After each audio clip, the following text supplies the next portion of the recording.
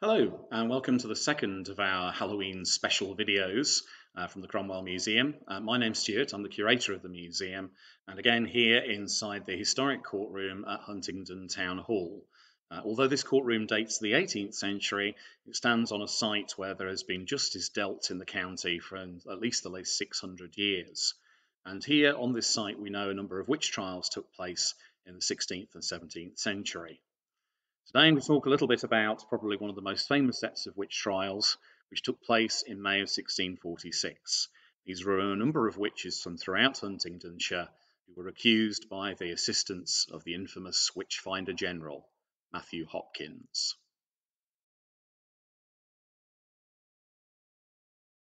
Although witchcraft prosecutions have been in decline by the mid-1600s, they came again into the forefront of people's minds with the coming of the civil wars. As political, economic, and social chaos covered the country, and the world was turned upside down, people began to look for someone for blame for their woes in this chaotic, divided, and fearful time. Traditional systems of law and order were breaking down, as many of those who would have rationalized or dismissed such accusations were away at the war. Into this vacuum emerged Matthew Hopkins, the self-styled Witchfinder General. Now, contrary to the version in the Vincent Price horror film, Hopkins was a young man, born around about 1620. Little is known about his background.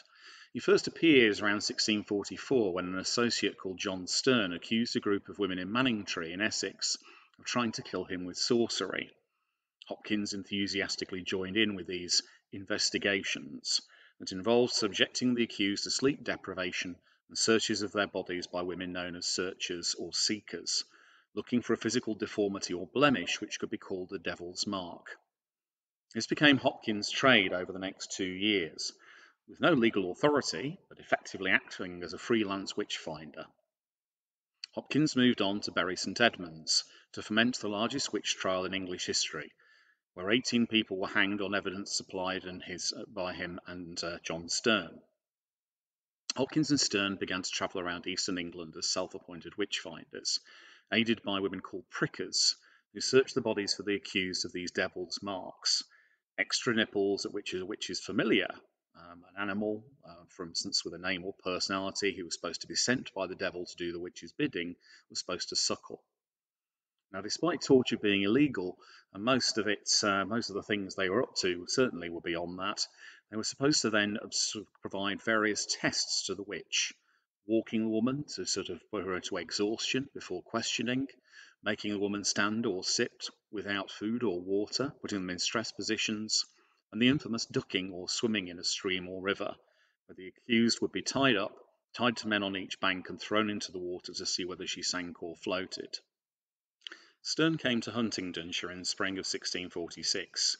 We have his published account of the interrogation of several witches who were brought to him and tried at Huntingdon. Sadly, the trial records were destroyed by fire in the early 18th century, so we have no details of these or indeed the exact number of convictions. It's also unknown whether Hopkins himself attended these trials. First of them was a lady from Bythorne, a lady called Anne Desborough, who was arrested on suspicion of being a witch on the 8th of April 1646, when she confessed before the minister Joseph Coish, Thomas Becker Yeoman, and others at Bythorne that 30 years previously a diabolical spirit in the shape of an animal had appeared to her at her former home at Titchmarsh in Northamptonshire. Allowing the creature to suckle at her witch's mark, it then promised to help her destroy her enemies and their livestock, and no evidence was actually recorded of any destruction. Nothing is known about the fate of Anne Desborough, and it's thought likely she may have been executed with others from the county in May of 1646. From the village of Great Catworth, Frances Moore and Elizabeth Weed being a widow. Moore was examined by Nicholas Pedley, a local justice of the peace, on the 9th of April 1646. She confessed that 9 years earlier she had received a black puppy from Margaret Simpson of Great Catworth, who told her it would do her bidding and kill cattle if she cursed them. At roughly the same time, Elizabeth Weed gave her a white cat for the same purpose, if she agreed to enter into a covenant. She did so, and then set about revenging herself on old enemies. These included William Foster, who 16 years previously would have hanged 2 of her children for an offering to take a piece of bread. 10 years on, she cursed Foster, and he died in agony 8 days later. In addition, she admitted responsibility for killing cows belonging to Edward Hull and Peter Brown in about 1641. She subsequently claimed to have killed both familiars about 1 year since, but was now haunted by their spirits.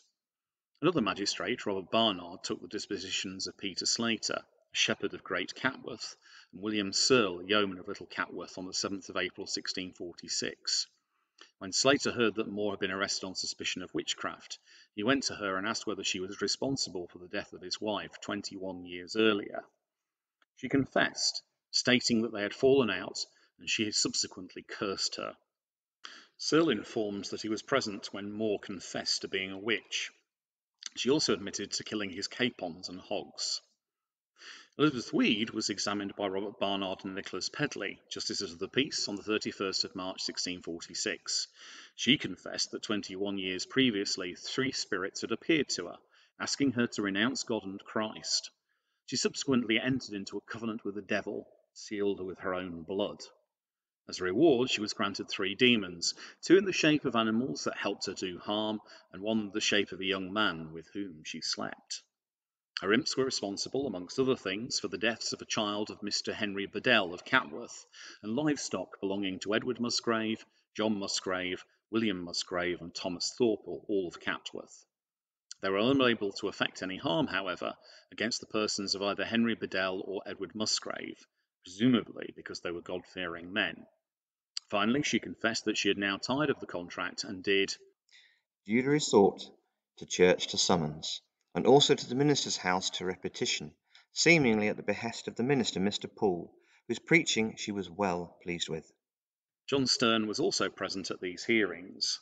He was almost certainly alluding to Weed that he said that some had been esteemed one of the witches of Great Catworth as a saint on earth.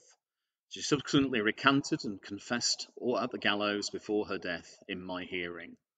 According to Sterne, the execution of these Huntingdonshire witches occurred in May 1646. From Keyston, Elizabeth Chandler, widow, John Clark Sr., John Clark Jr., labourer, and the former's wife, Jane or Joan Wallis, spinster. Elizabeth Chandler was examined by Robert Bernard and Nicholas Pedley, Justices of the Peace, on the 7th of April 1646. She claimed to have been pestered by imps and spirits, which she denied encouraging for many years. She also denied striking Catherine, the daughter of one goodwife Darnell, Mary Darnell of Keyston, or doing any harm to the family, despite the fact that Mary Darnell was the cause of her being ducked 2 years previously. The so-called imps were in fact a log of wood and a stick, which she called Beelzebub and Trullybub respectively. Mary Darnell, the wife of William the village blacksmith, provided more detailed evidence to the magistrates the same day regarding the bewitchment and sufferings of her daughter Catherine, aged about 9. She also claimed to have overheard one Lewis Carmel say that Chandler had confessed to bewitching a dish of frumenty. Wallis was examined by Sir Robert Osborne, Justice of the Peace, on the 16th of April 1646.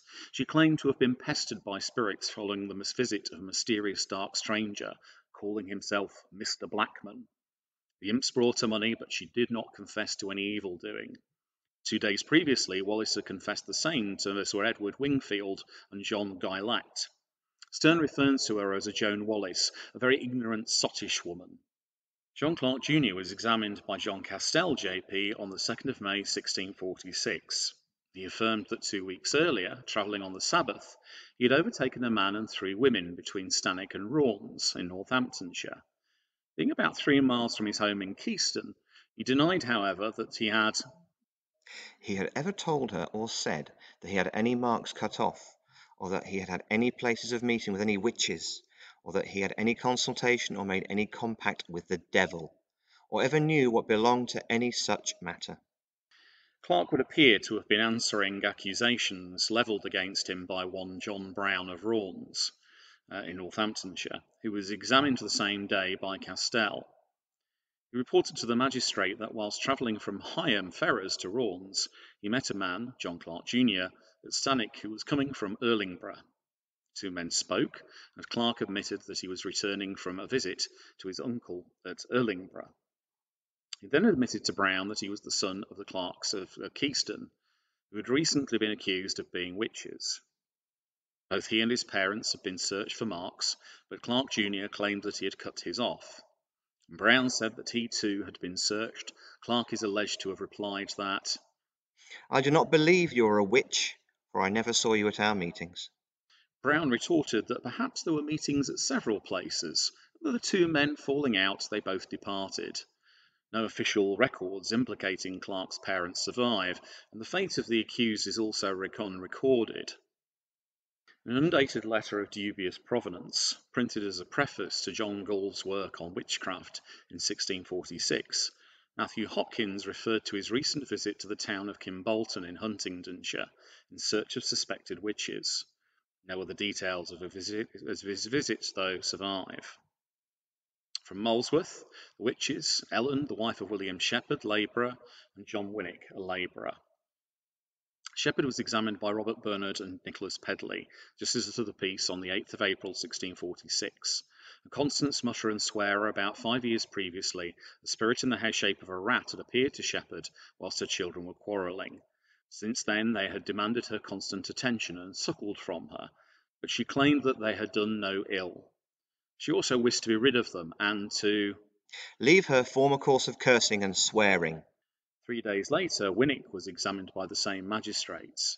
He admitted that 29 years earlier, whilst a bachelor and living with as a servant with one Bateman, who kept the George Inn at Thrapston in Northamptonshire, he resorted to using a spirit to discover a purse that he had lost.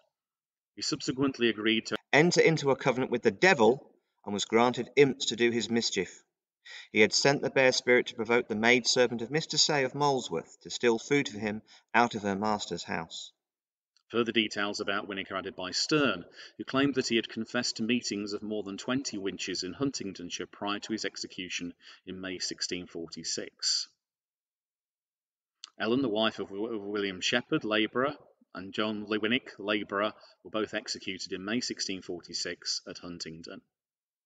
John Sterne refers to a woman of St Neots being searched 2 or 3 times, but no marks found. Many of the townsmen remained convinced of her guilt, and so she was swum. Though she seems to have floated, for reasons unexplained, she was not further meddled with then.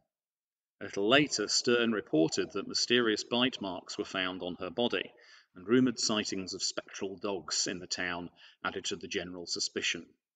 No more formal action, however, would appear to have followed. A Puritan cleric from Huntingdonshire, who had observed Sterne at work, by the name of John Gall, preached against Hopkins and then published a pamphlet, Select Cases of Conscience Touching Witches and Witchcraft, which exposed the self-appointed witchfinder's methods. This seems to have had an impact, as more courts began to question his methods and indeed refused to convict. Hopkins therefore retired to Manningtree in Essex, where he wrote the self-justifying book, The Discovery of Witches. The books helped cement his reputation, but the political climate was changing as the Civil War was coming to an end, and witch trials became fewer in number. Hopkins died a young man in 1647, most probably from tuberculosis. Furthest north and west that any of the witch trials of Matthew Hopkins got was here in Huntingdon. I hope you enjoyed that. Hope you found that interesting. We've still got one more video to come, which is the final witch trial associated with Huntingdonshire, which may or may not have taken place, but you'll find out about that in our third video. In the meantime, please do remember to like and also subscribe to our YouTube channel. Don't forget also to follow us on Facebook and Twitter. Details are in the contact card at the end. Otherwise, hope you have a very happy Halloween season, and remember to stay safe in these very strange and different times. Thank you.